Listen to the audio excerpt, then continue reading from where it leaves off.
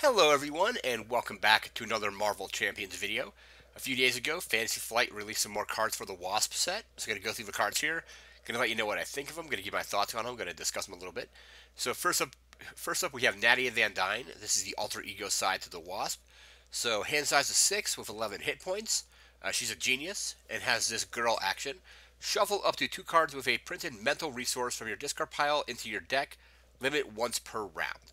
So basically, you can get some of the cards that you want back if they have those mental resources on them. It's also a good way to maybe prevent you from running through your entire deck and getting dealt an encounter card by going through all your cards. So that is Nadia Van Dyne. We're going to move into the hero side to the Wasp, and then we're going to look at a quick video on how her cards fold, just like Ant-Man. It's basically the same concept, but they have a little video up there for that as well. So we'll be right back with that. And we are back with our next card. This is the first hero side of the Wasp. This is her tiny form. So just like Ant-Man, she has both giant and tiny forms.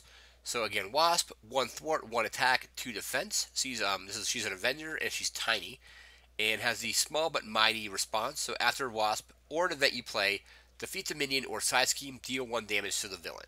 So basically, whenever the Wasp gets rid of a villain or a minion, or gets rid of a side scheme, the villain's going to be taking additional damage. And then hand size goes down to 5 in this form. So again, 1 thwart, 1 attack, 2 defense, and then after she defeats a minion or a side scheme, either with her thwart attack or an event, you get to do 1 damage to the villain as well. So that is Tiny Wasp. We're going to move into Giant Wasp, and then we're going to move into that video again as well. So we'll be right back with that. And here we have Wasp in her giant form. So she's an Avenger and she's giant. So 2 thwart, 2 attack, 3 defense, and both her thwart and attack have an asterisk next to it. So with her thwart, so threat you remove using your basic thwart power can be divided among schemes as you choose. And same with damage. So damage you deal using your basic attack power can be divided among enemies as you choose. That's kind of huge. So a lot of times, let's say you want to get rid of a side scheme, and you only need to get rid of 1 more threat to get rid of it, but you thwart 2 and you're kind of wasting that other thwart. You can't use it for anything else really. So she allows you to basically choose how you want to spread out your attack and your thwart. So you can get rid of, let's say, like 2 points of threat off of 1 side scheme or 1 scheme, or you can divide it between 2 different schemes. So let's say there's 2 different schemes that each have 1 point remaining. You can basically thwart and get rid of both of those schemes because you can spread out her thwart. With attack, it's the same thing. She does 2 attack. Let's say there's two Ultron drones out. You can basically exhaust her to attack and take out 2 Ultron drones instead of just basically doing 2 damage to 1 of them, which really doesn't do anything. And it gets rid of the 1 drone, but then the extra damage is just kind of wasted. So that is pretty good as well. Hand size again goes down to 5 with this form. That's going to do it for this version of the Wasp. We're going to move into her little video on her foldable cards, and then we're going to move into the other cards that were revealed from her deck. We'll be right back with that. Alright, and we are back with our little video of how the Wasp will basically fold and unfold. So once the card is unfolded, you basically unfold it, you rotate it, and you have your giant Wasp. And on the other side of each of those cards is going to be Nadia Van Dyne, and on the other side is going to be Tiny Wasp, and then that gets unfolded to get Giant Wasp. You fold it back up to either flip back to the other hero form, flip back to Tiny form, or flip back to your alter ego form. So that she's going to work in the exact same way that Ant-Man does. I imagine there's going to be cards that say when she changes forms, do this or do that. Ant-Man has a lot of things like his helmet that say when he transforms to a different form, you get to do these additional effects. I would imagine the Wasp is going to have something similar. So that is that. We're going to move into the rest of the cards from her deck, and we'll be right back with that. And we are back with Giant Help. It's a 2-cost event. It's a thwarting event. It generates a mental resource when you discard it. So hero action, thwart. Remove 3 threat from a scheme. Remove a total of 4 instead, divided among schemes as you choose, instead if you are in giant hero form. So it gets rid of 3 threat off a scheme, But if you're in giant form, it gets rid of one additional threat, and then that you can remove those threat from different schemes. So just like um, her hero ability on giant form, whenever she attacks or thwarts, she can spread out her attack and her thwart. With this event, with giant help, it gets rid of at least it's gonna. If you're in tiny form, it's gonna get rid of three off of a single scheme. If you're going into if you're doing it in giant form, you're gonna get rid of a total of four spread across, divided among schemes as you choose.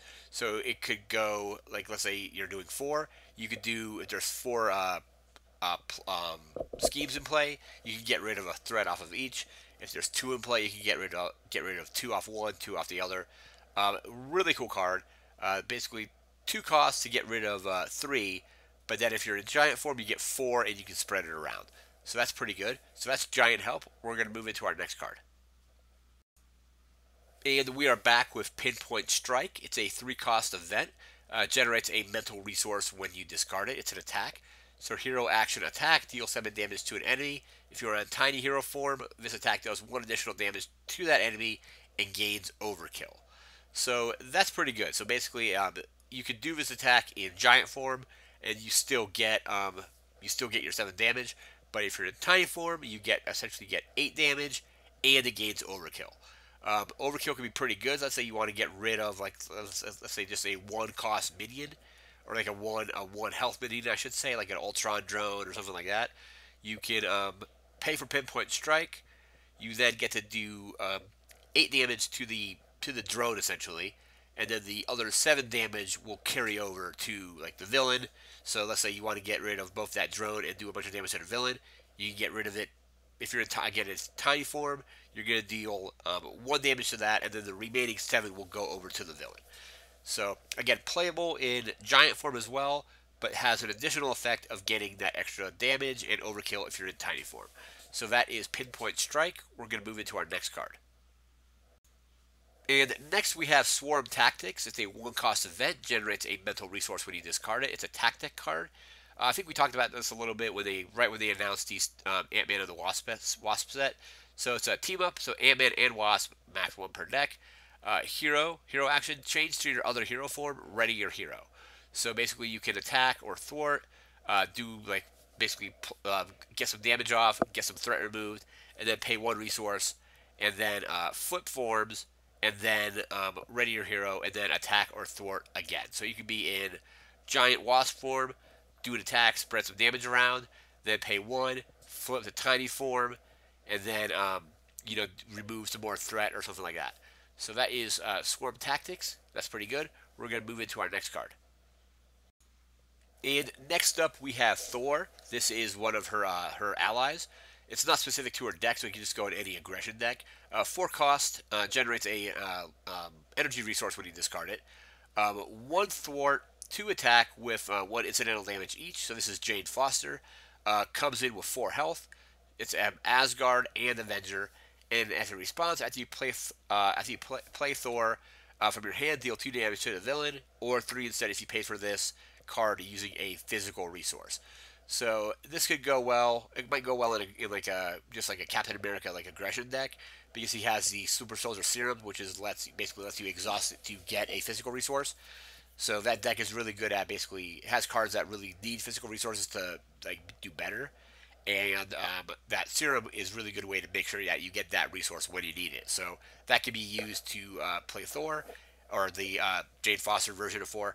And then if you do that, you get to basically, she comes in, does 3 damage, and then can either do 1 thwart with 1 incidental damage, or 2 attack with 1 incidental damage. Obviously, you're probably going to want her to be doing attack mostly. So essentially, you could have her come in on, if you pay for it with a physical resource, she can come in and deal 5 damage. So it comes in, deals 3, and then if you just attack normally, you're doing an additional 2 damage to make it 5. That's pretty good. A lot of that's going to get rid of quite a few minions, depending on which kind of minions you're fighting. So that is Thor. We're going to move into our next card. And next up, we have Surprise Attack, a 1-cost event, generates a physical resource when you discard it. It's an attack. Hero response, after you change form, deal 3 damage to an enemy, or 4 instead if you pay for this card using a physical resource. So again, another card does more if you use that certain resource type. But I do like this, so you basically deal 3 up to 4 damage depending on if you use the physical resource or not, and then you get to change form, which is pretty good. So you can basically use this, get some damage off, flip your form, potentially attack again if you haven't used your basic attack yet, or basic thwart if you want to do that as well. So that is surprise attack. We're going to move into our next card. And we are back with our final card for this video. This is Lie in Wait. It's a 1-cost upgrade. Generates an energy resource when you discard it. It's also a preparation. Max 1 per player. Hero response attack. After a minion engages you, discard Lie in Wait to deal 3 damage to that minion. I really like this card. I think this could go really well in like a Thor aggression build. So Thor gets to draw cards when when he gets engaged with minions, and then you can use something like Defender of the Nine Realms, which lets you engage a minion, draw cards, and get rid of a threat off of the scheme. So this could be a really good way to basically just like have a minion enter play, and depending on how much health it has, if it has 3 or less health, it's going to engage the player or engage let's say Thor, engage Thor, and then this will deal 3 damage to that minion, immediately defeating it. But then Thor still gets the bonuses for engaging the minion, so he'll get to draw cards and all that kind of stuff. Really cool card. I definitely like the way it kind of combos with Defender of the Nine Realms. So you basically discard cards on the top of your deck or the encounter deck until you get a minion. The minion engages you. You remove the threat off of the scheme, and then depending on how much health that minion has, it comes in and basically just gets immediately defeated. If it's a minion with a tough status, it just gets rid of that tough status. I like that it only costs 1. I can definitely see this being used, particularly with a Thor deck. But I think it's got a lot of applications outside of that. So just an aggression decks in general, where basically you can have a minion come in and potentially get defeated right when they enter. So that is Lie in Wait. That's our final card for this video. That's going to do it for this video on the Wasp. I believe, at least at first, Ant-Man was announced to be coming out, I think, in November. Some people are saying it's probably going to be, might be October now, because I think they're still trying to do a deck or a Marvel Champions product once a month. So, of course, this month, in September, we had the Rise of Red Skull. Just an update on the Rise of Red Skull. I am 2 levels into the campaign currently. I've beaten both Crossbones and Absorbing Man. I'm using the Stunlock Captain America deck for this. So defeated Crossbones fairly easily, but had quite a few of the delay encounters on Absorbing Man. And the delay encounters, because there are things carry over from game to game. So at the end of the first game, you get to get a certain upgrade card. The one I got, or it's like a one-use kind of thing, because you record it in your campaign log. And I took the laser cannon, which is, I think it deals 5 damage to each minion and the villain as well. So if you really need to get the board cleared off, it's a good way to do that. But then once you use it, it's kind of, you write it out of the campaign log, you kind of cross it out, and it's like a one. You get to use it in one game, and that's it. Absorbing Man has these delay encounters, and those delay encounters come into play, I think, a few scenarios past him. Because after Absorbing Man, I'll be doing Taskmaster next. It goes Taskmaster, Zola, and then Red Skull. And when you play Red Skull, a certain I haven't looked at the actual scheme yet, but a certain scheme will enter play with a certain number of threat counters on it, equal to the number of delay counters that you obtained while you're fighting Absorbing Man. Because Absorbing Man is basically there to kind of delay the Avengers from doing anything. He's kind of there as a diversion, basically. But again, 2 levels into the campaign, I've taken the card again. I took the laser cannon again. That does 5 damage to the villain. I think it also 5 damage to each minion that's engaged with. I think it just engaged with you. I'm doing it solo, so it doesn't really matter. And then the other upgrade I took after the Absorbing Man game gives me +2 hit points and +1 to thwart as well. So now Captain America's thwart is, so basically he's a 3-2-2 at the moment. So 3-4 thwart, 2 attack, 2 defense. There's a bunch of other cards you can actually choose from. There's some that will give you additional attack, some will give you additional defense, some will give you a couple more hit points. So right now I took the one of +2 hit points. So Captain America starts each game as long as I have that card with 13 hit points instead of 11. I'll keep you guys informed with how the campaign goes. Again, I have 3 levels still to go. So we still have Taskmaster Zola and Red Skull to go through. And then I still have not tested out Hawkeye or Spider-Woman yet. Been kind of busy with work. But after that, after I'm going to probably play at least just kind of like the standard Spider-Woman deck and the standard Hawkeye deck. And I can let you know what I think of them. I'll probably do a separate video for those. But that's going to do it for this Wasp video. I want to thank you again for watching. Remember to like, comment, share, and subscribe. We'll see you next time. Thanks again, and take care.